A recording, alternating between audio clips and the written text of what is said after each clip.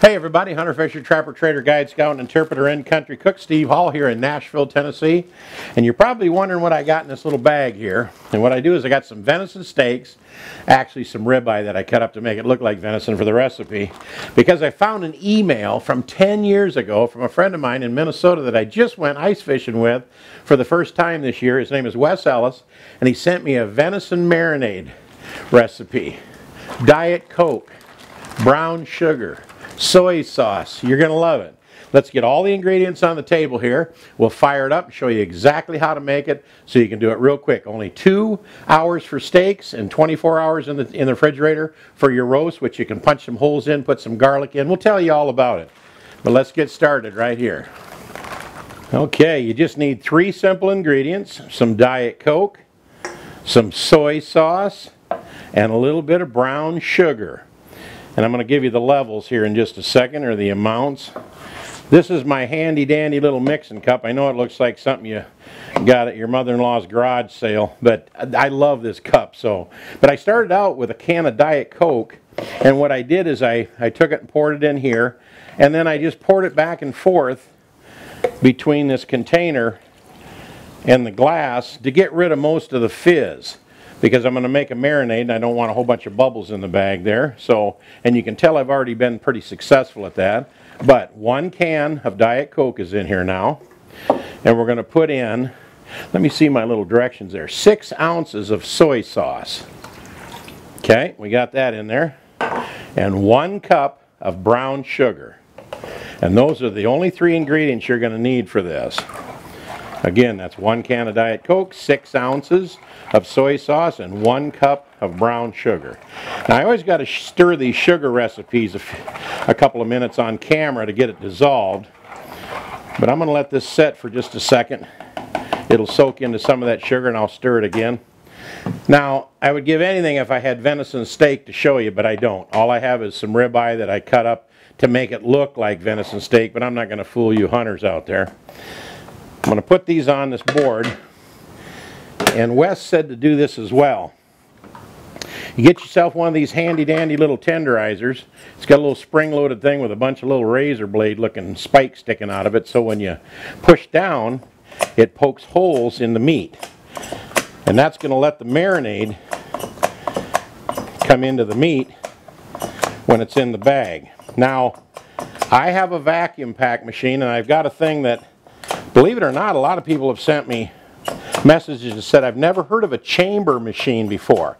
And that means we can put this meat in a vac bag, put the liquid in, and seal it right away, because it doesn't suck air out of the bag. It sucks it out of the chamber, seals it, then compresses it down. Check it out. It's on our cooking channel where I compare food savers and a vacuum pack machine that's a chamber model.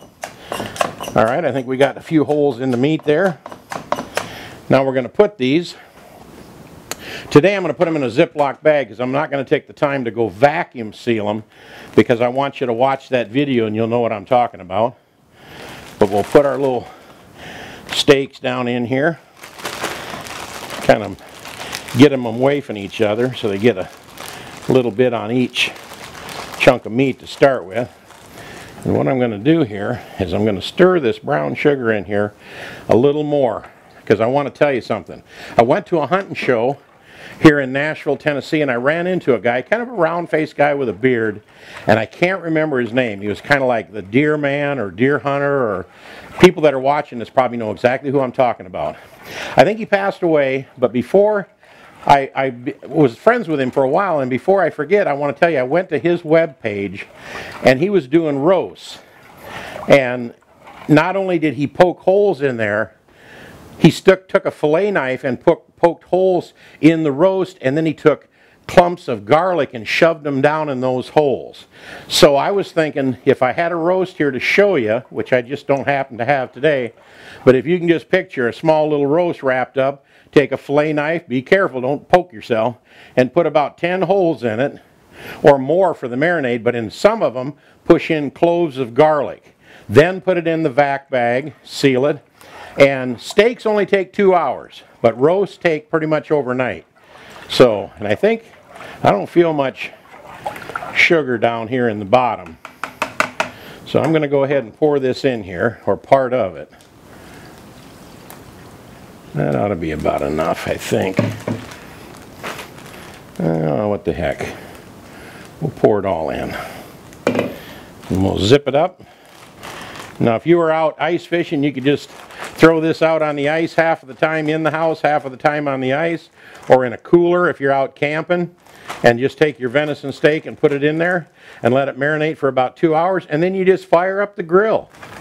I just wanted to do this quick venison marinade for you so you can try it on your next steaks. Take them out, pop them on the grill. It's kind of late at night, we're taping, so we're not going to go out and fire the grill up, but we are going to cook these tomorrow because I'm going to take these out of here in a couple hours and put them on a plate and grill them up tomorrow.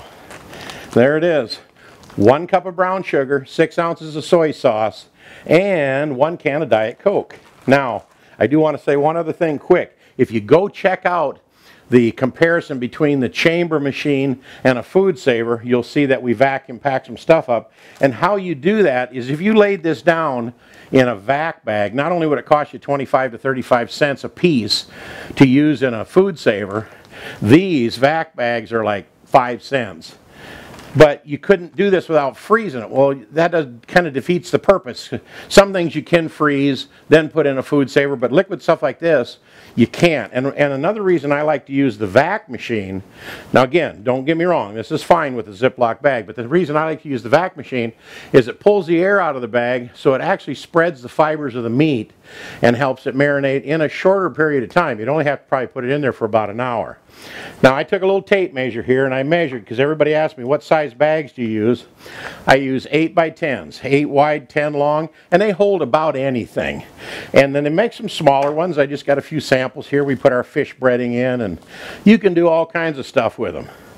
When you vacuum pack those, you take the plates out of the chamber so you can lay it down in there at an angle, and this part lays in the sealer, and it sucks the air out of the chamber, slams down, seals it, then lets the air out, and psh, as it goes like that, you'll see it slam right down on the product. Check that out. It's on our cooking channel. But there you have it. Venison marinade.